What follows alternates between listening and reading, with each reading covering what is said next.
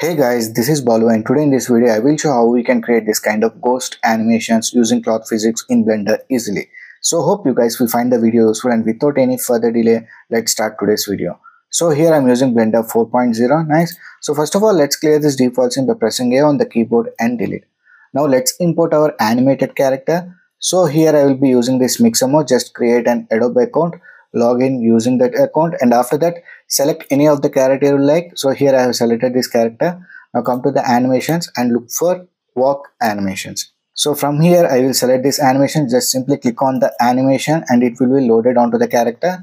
So enable this in place option and let me reduce this override so that I will get this slow motion, and also I will increase the arm spacing. So after that just click on this download button and format, let it be FBX, and frames per second let it be 30, and click on this download. So once the download is completed, now let's import our character. So go to this file, import, it is an FBX file, so select this FBX and locate the file. So here I got the file, just click on this import FBX. So here you can see we got the character. Now let's increase the scaling. So select the armature, press S and increase the scaling here. So I think this much is fine. So here if I play this, you can see we got the animation, and here the animation is only of like 48 frames. So here I want to make this animation throughout the timeline.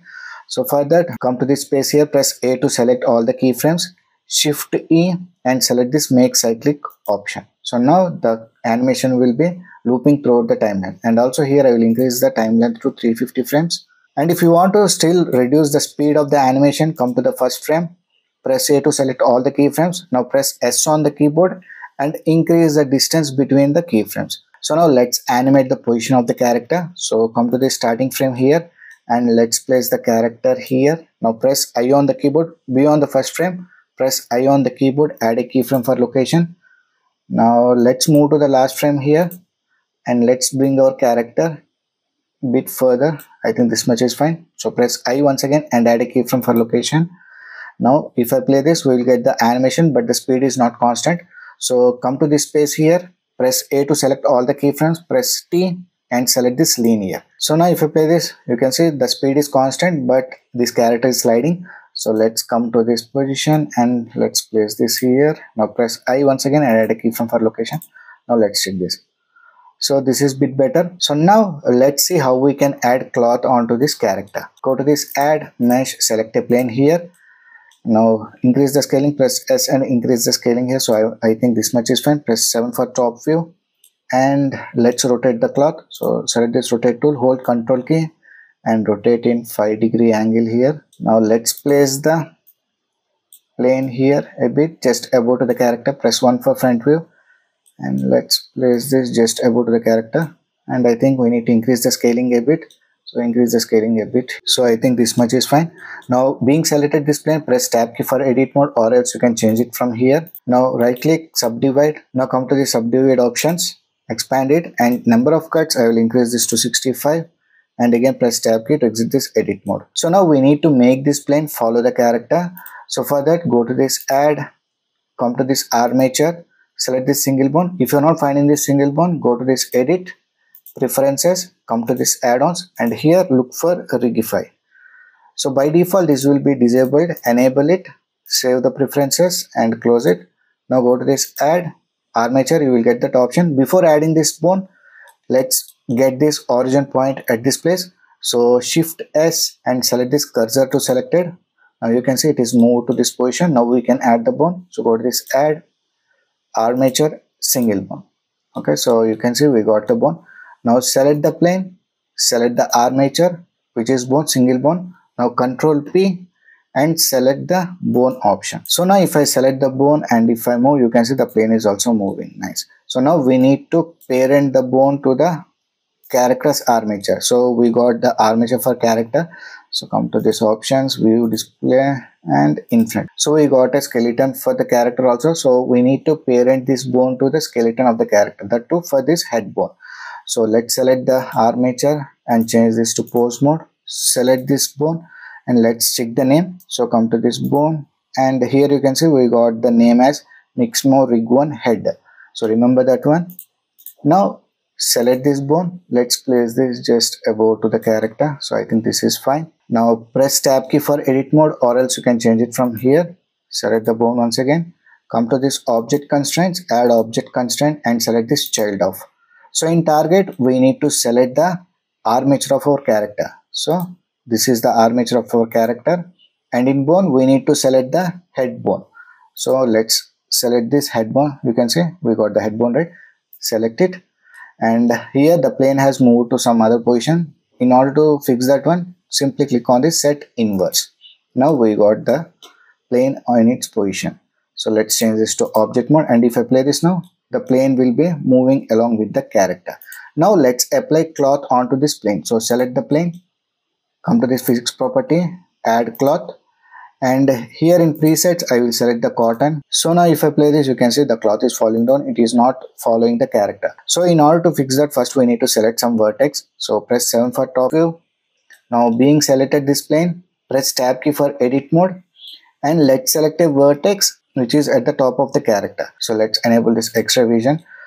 So here let's select this fourth vertex here. So select this vertex here.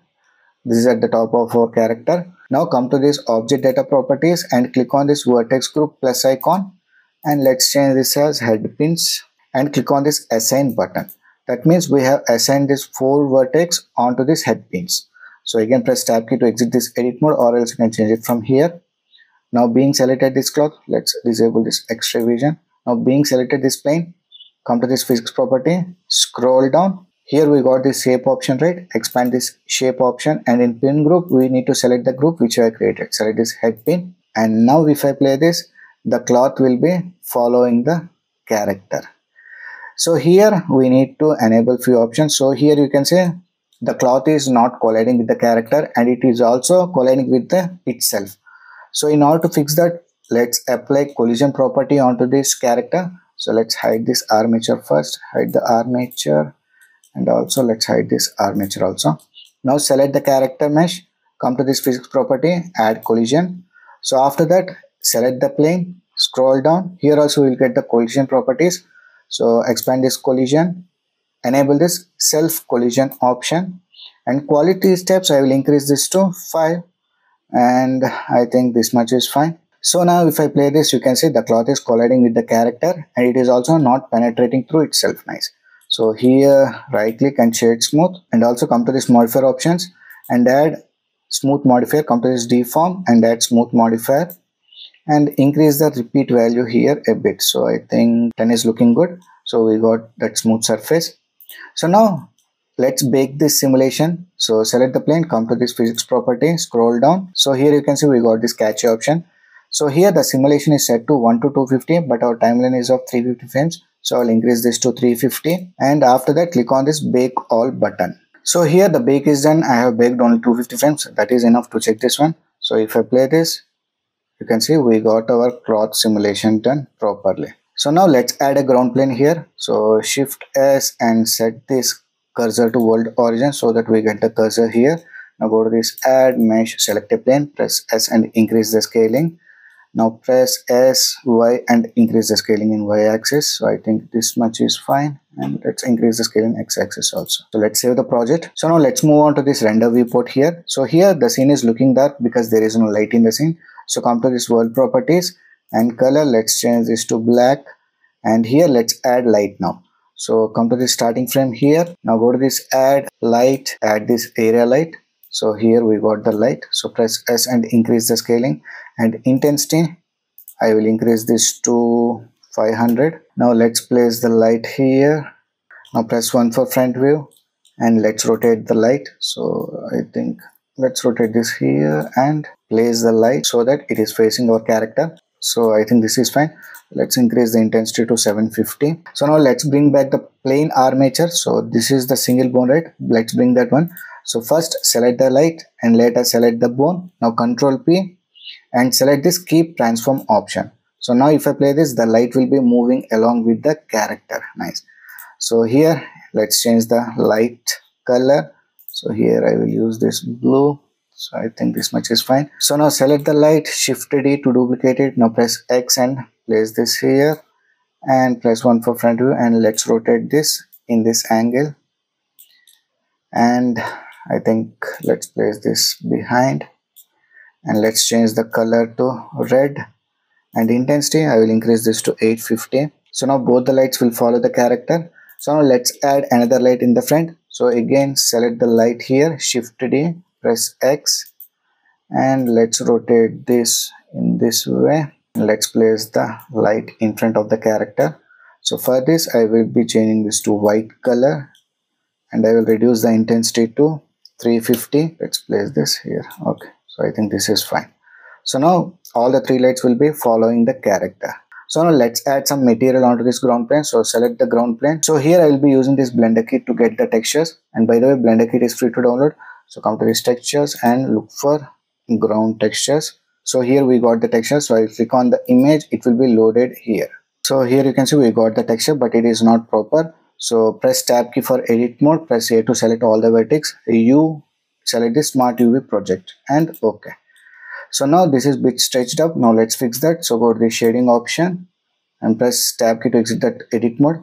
Now come to the mapping node here, and let's increase the scaling in y-axis, and if you want you can increase the scaling in x-axis also. So I think this much is fine. Now let's increase the displacement value. Where is the strength? So here you can see we got the normal node. Just increase the strength of this normal. So if I move on to this layout once again, you can see we got our material here. Nice. So now let's see how we can add camera in the scene. So now go to this add, come to this camera. Now Control Alt 0 to see through camera. Now press N on the keyboard. Come to this view option and lock the camera to 3D cursor and camera. So now we can adjust the position of our camera. So beyond the first frame, select the camera, make sure the camera is selected. Now press I on the keyboard, add a keyframe for location, rotation and scale also. So here the simulation is only for 250 frames, right? So I will move to 240 frames. Now come to this object properties and let's change this Y value here. So I think this much is fine. And now again add a keyframe by pressing I on the keyboard and select this location, rotation and scale. So now we got our cloth simulation done. And in render, if you don't want to have this character visible, you can hide this out or you can delete this one. If you want to hide this out in render, select the character. So this is the character, right? Here we got this render visibility. So disable this render visibility and also visibility in viewport. So now we won't get that character visible in the render. So in this way we can create these cool animations using cloth simulation in Blender easily. So hope you guys have learned something new from this tutorial. If you have learned anything new, please like, share and subscribe my channel to support me. So I'll meet in the next video. Until then, signing off. Take care. Bye.